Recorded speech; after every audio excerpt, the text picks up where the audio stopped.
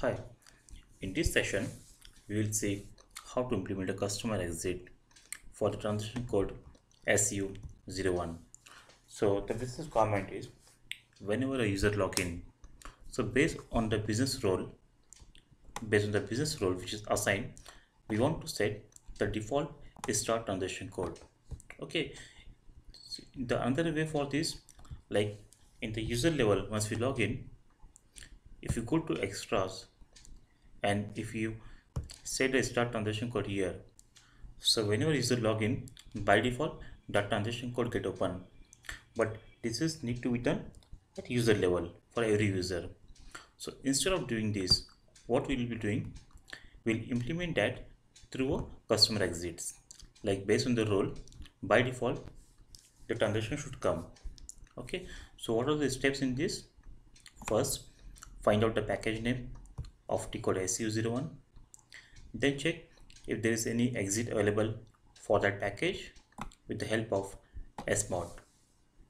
And if you found any suitable exit name for that package, then create a project with the T-code cmod and then add our logic there.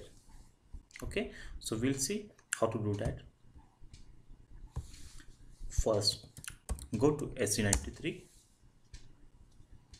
enter T-code as SU01, double click on the program name,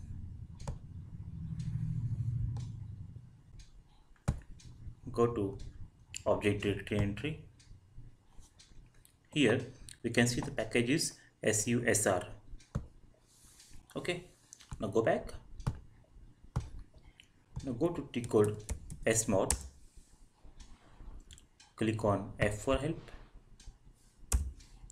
enter the package name here, that is SUSR.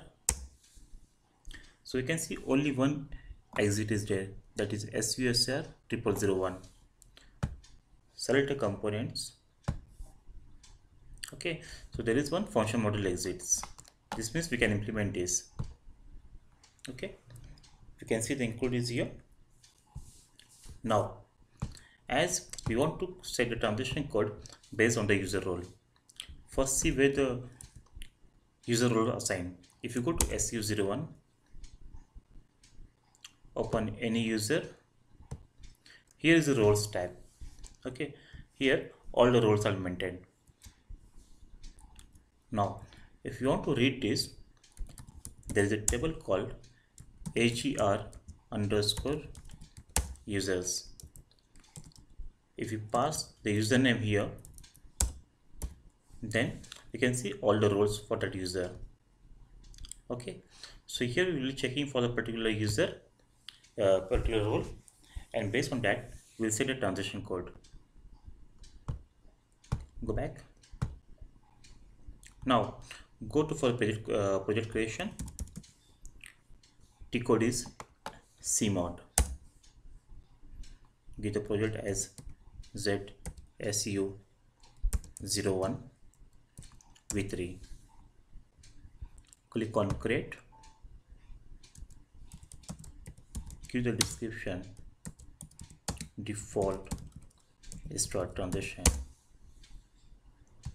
Save in a package. Click on enhancement. Here enter the exit name, that is SUSR 4x01.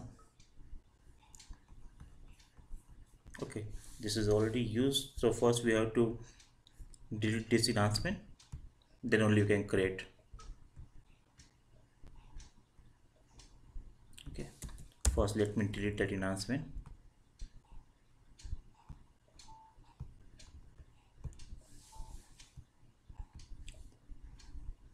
Okay, now I can create, because one exit we can use only one project. Okay, now create.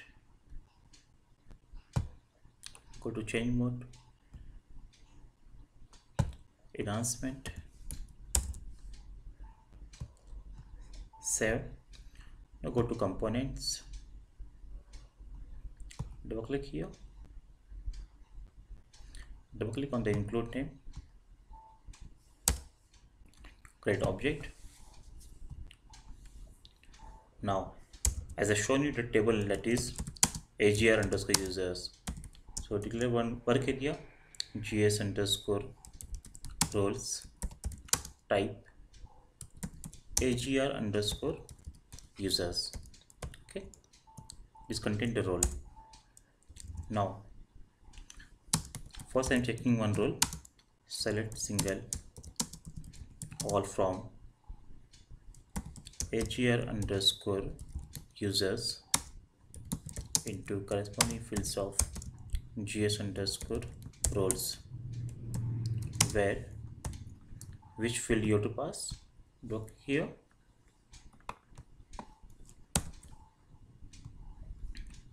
where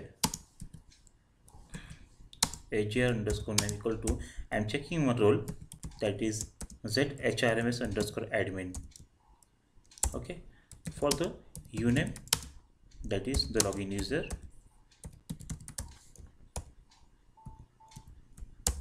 Okay, now if gs underscore roles agr name is not initial, then what we have to do, that we have to write here, if system find the user zhrms underscore admin for this user, then call transaction code zhrms, save check, activate. Okay, go back, this is red, activate, now it's green. Okay, so I will log into my system again. Let me log in again. So you can see by default I can see the transition zhrms, which I set there. This is a T code zhrms. Okay, because this role is assigned. Now I am checking for some other role. Now instead of this, I am checking some other role. Check zcrm underscore call center.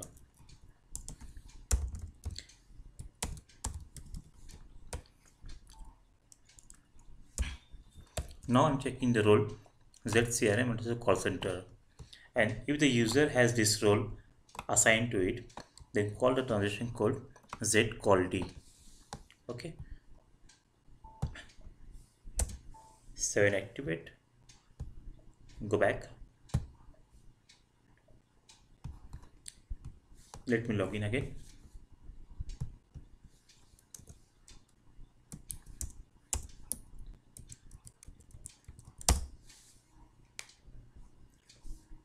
Now you can see this is a different T code.